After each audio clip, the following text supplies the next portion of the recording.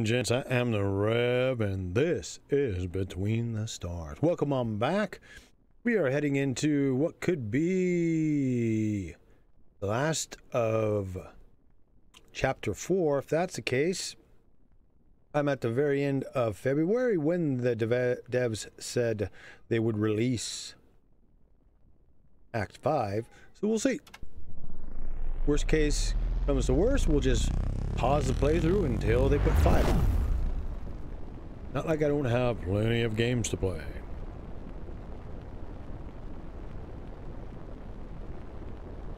And of course, we're flying our new badass ship.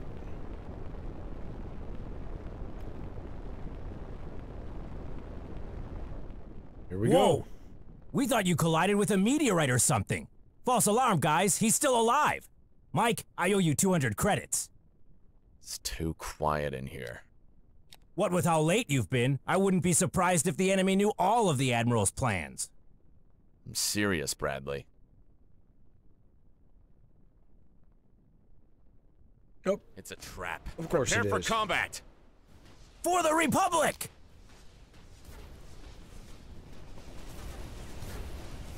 And everybody's shooting at him, which is fine by me. We are going to hang to the outside edges. Bradley, situation status report. Screw you! You're not my commanding officer!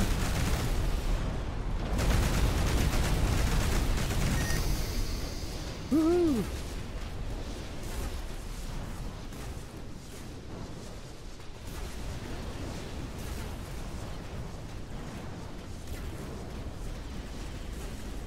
Alrighty, well, this is what I worried about. Too many ships.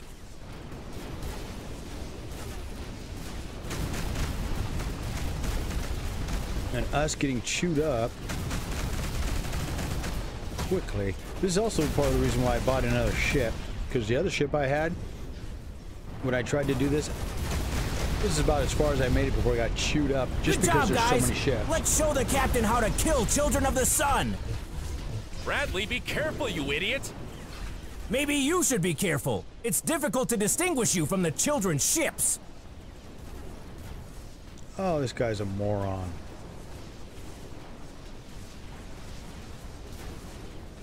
And it keeps spawning more ships in. That's what I was worried about.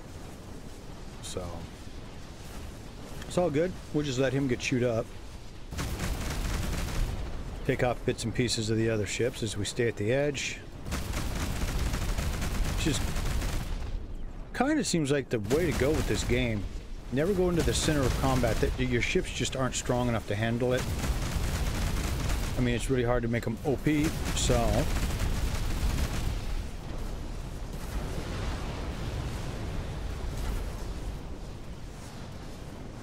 see, I blew up one, another one takes its place.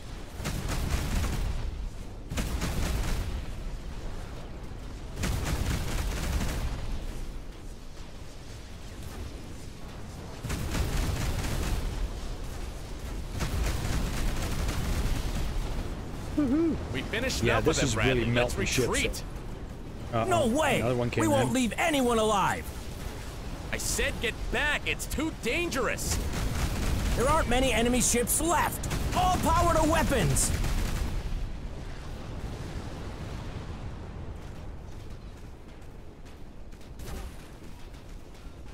Bradley, answer! Damn Oh, boy. it! Take them out! Protect Bradley's ship! Bradley's already dead. Oh, I didn't get it. Thought I would have got it.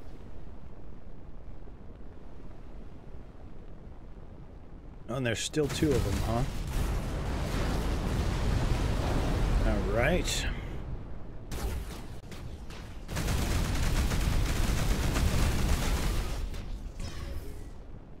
Get off me.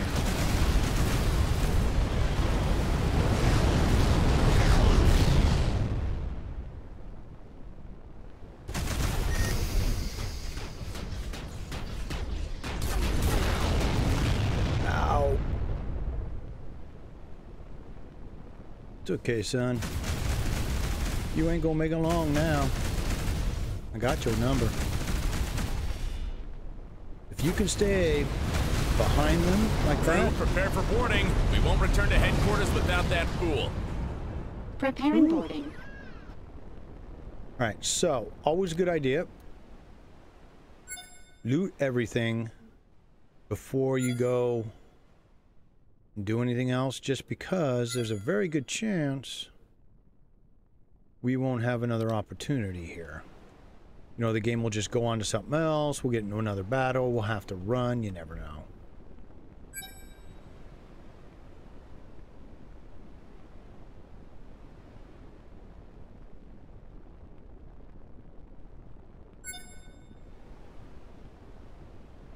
Alright, let's see what this idiot's done.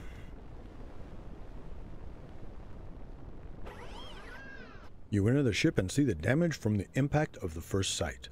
Many of the systems are turned off while others lie completely useless on the floor. Luckily, the ship's life support was still active. You order the crew to search for the ship for the survivors and divide the group. Together with 2 men from your team, you head as fast as you can to the bridge. You advance through the corridors, avoiding the sparks that come out of the broken wires. The impact has been more severe than you thought. If there were any survivors left, it was clear they would not last long on Bradley's ship. You reach the bridge where you find the door half open but blocked by a mountain of wreckage. It seems that the ceiling of the room has collapsed completely. Okay, come on, get some. 4 and 6, nice. What? Task was especially difficult. Most of the large metal sheets and bars that covered the road were completely buried, adding that the space the gate left for you to work with was minimal. Getting to Bradley would take a while.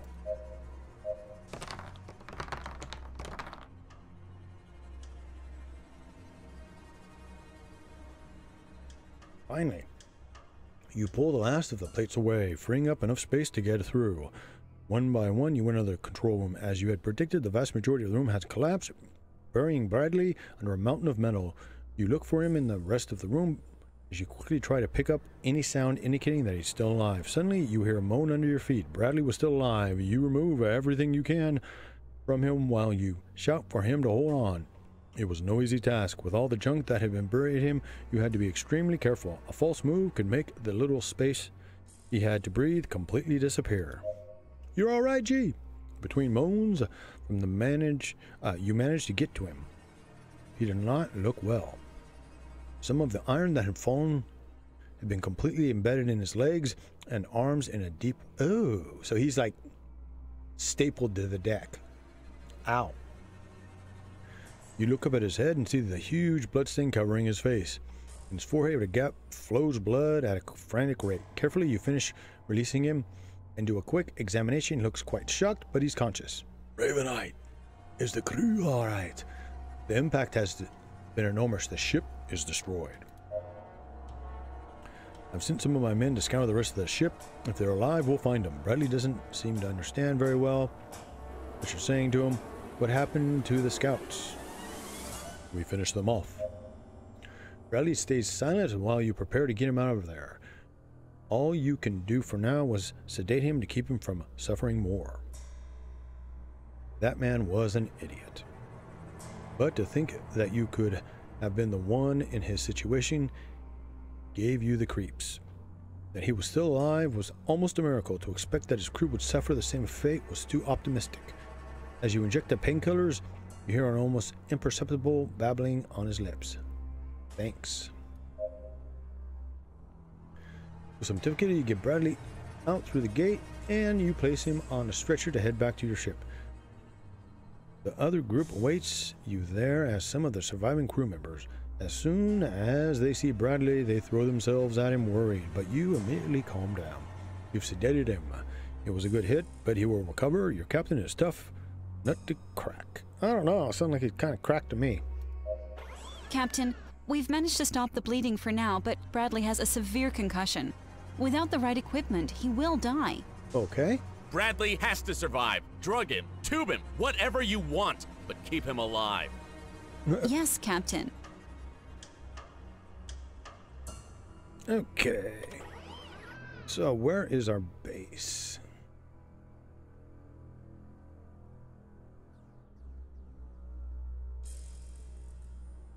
There we go.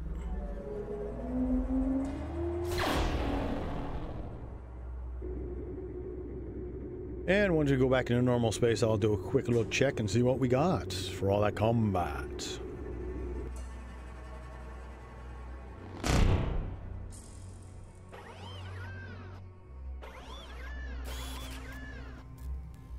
Oh, we got a bunch of stuff. Let's see.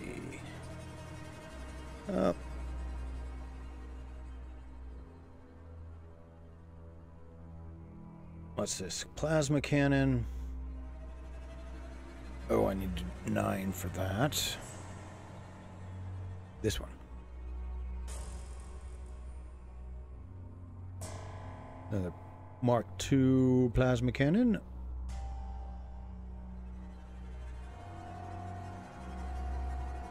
Artillery cannon Mark I. Guided missile launcher, and then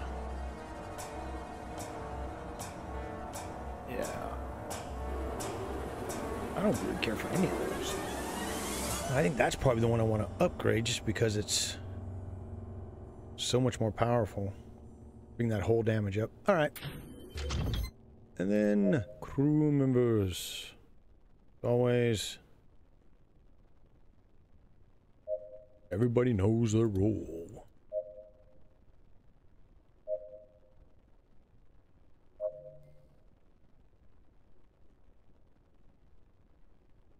Oh, nobody even got hurt. That's awesome. So we'll get rid of these cheap guys.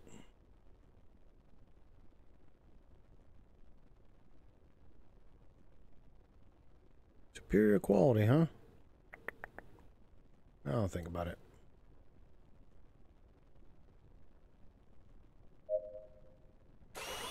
All right. So will we make it down there, or will we get attacked again? Let's find out.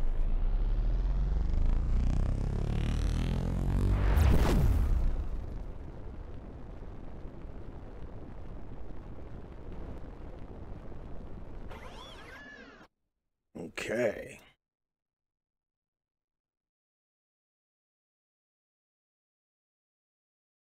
When the ship's ramp hits the ground, the medical team runs to the medical center with Bradley in critical condition. Against all odds, the captain had arrived alive. Now, all you could do was leave him in the best hands and wait for good news. You head to the command room where Kendra Mason is. You had to report the destruction of the Children of the Sun explorers and situation of Captain Bradley, the Admiral's most trusted man. The Admiral waits standing in front of one of the panels where she hangs up a transmission. Captain Ravenite, I was waiting for you. Take a good look. The headquarters of the Republic under my command. A few months ago, it was all I wanted, but I never imagined it would be like this. Our army is smaller than ever. The Children of the Sun are raging through our system, spreading chaos and hunting us like flies. What do you have left when a life of dedication falls apart piece by piece? Pick up the fragments and rebuild. Keep on fighting. Revenge. Let's go with rebuild. Maybe you're right, Captain. We must keep pushing. Nartos still wants something we have, and we cannot allow him to get it. We have begun recruiting troops. Now, recruits are beginning their training alongside the most capable captains. We must strengthen our ranks as long as we can, but we cannot win this battle alone. We need allies.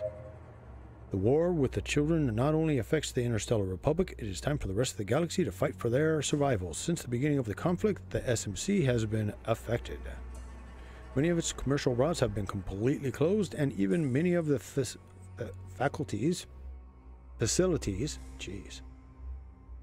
have passed to the control of the children. You saw it in XE.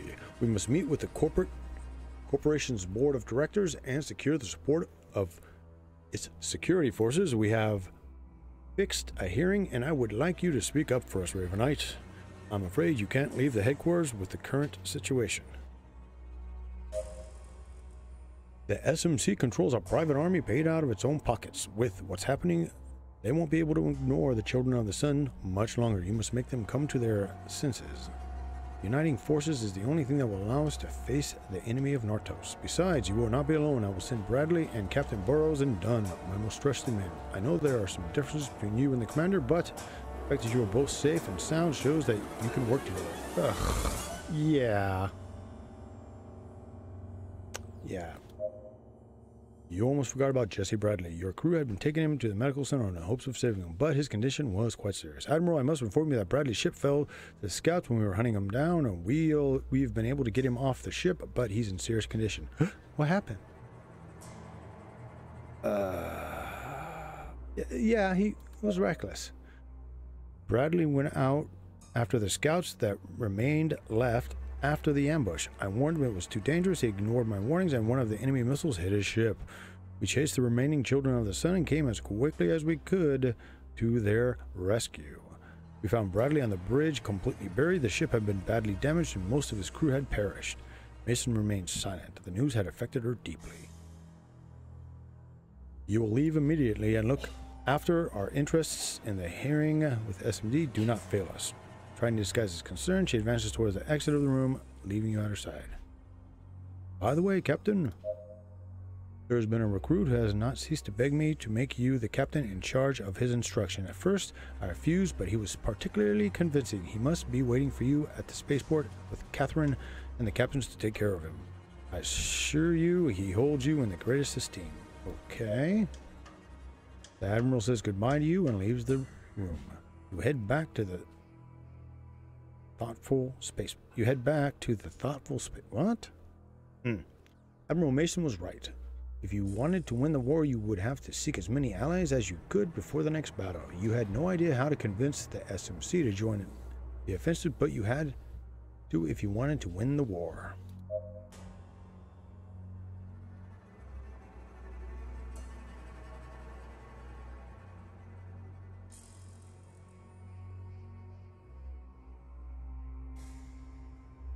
You arrive at the spaceport and head towards your ship. Already from afar, you can see someone next to the landing bridge and a big chest waiting for you. As soon as you're close enough, you can distinguish the young man you had taken on the ship after leaving XE. Greetings, Captain. Admiral Mason has assigned me to your ship. I thought it would be better to wait for you before boarding. All right, Pat. Take stuff on in. You direct Patnick through the ship to his cabin. He had already been there for a while with the rest of the rescued prisoners, but it was a mere formality before the instructions began. That young man has personally chosen you as his captain. You would lie if you said that he did not generate a feeling of gladness in you. You arrive at the room where Patrick will be staying during his training. Normally, he would have gone through a previous training process of a couple of years, but due to the situation of the Interstellar Republic, the process has been streamlined. In any case, it was now up to you to decide when the recruit was ready to take the admission exam and officially become part of the crew. You shall assist the crew in their duties.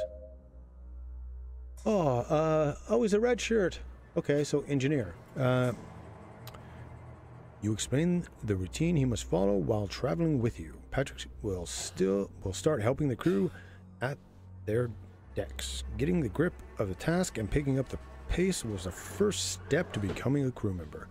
The young man listened to you quietly with a slight smile on his face. As soon as he finished making a military suit, he began to store his belongings. Burrows and Dunn present, awaiting new orders, Captain. Jeez. Admiral Mason has assigned us to your command to ensure the success of the mission. Copy that. We'll leave immediately for the hearing with the Council. We'll keep the ships at a secure distance to avoid attracting attention. At the slightest setback, we'll contact each other to report the situation. At your orders, Captain.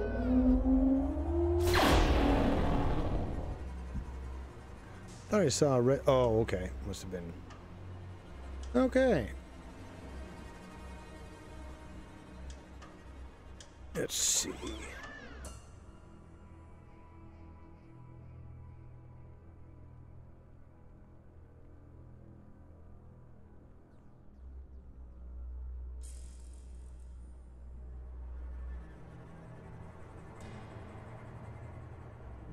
All right, Imperium Ultra. We're gonna go drop this delivery real quick. But yeah, I did the bounty missions. I did all the various missions that you could pretty much do at all the stations. Cleared them all out, making money.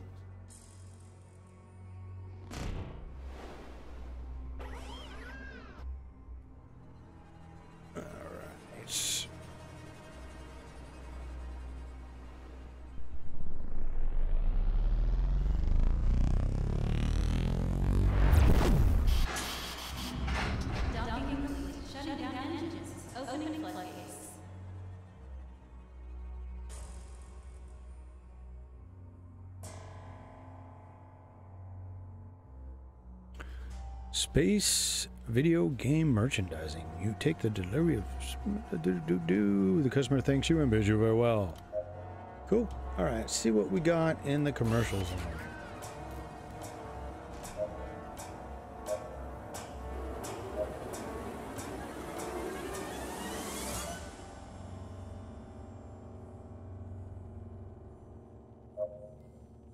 Huh. Didn't put him in one of those slots. He's just on our ship.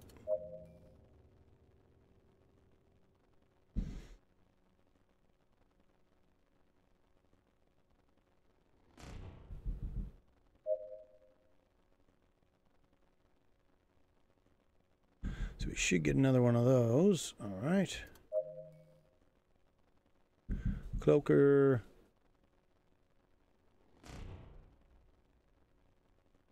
$14 seconds. So that would probably be one of the secondaries we'd fire off. Black cannon. Yeah, you know, if I could do it all again, I probably would have put a flat cannon on that other ship instead of the laser. This laser didn't really work that well. Of course, we got more cloaking. And instantly cool the weapons. And how many? Oh, I've already got 2. They were pretty much good. Alrighty, folks. So when we come back next time, what we're going to do is we're going to do the council. And see where it takes us. Who knows? So please keep your heads down, your ships up. And my ragtag group will see you again real damn soon.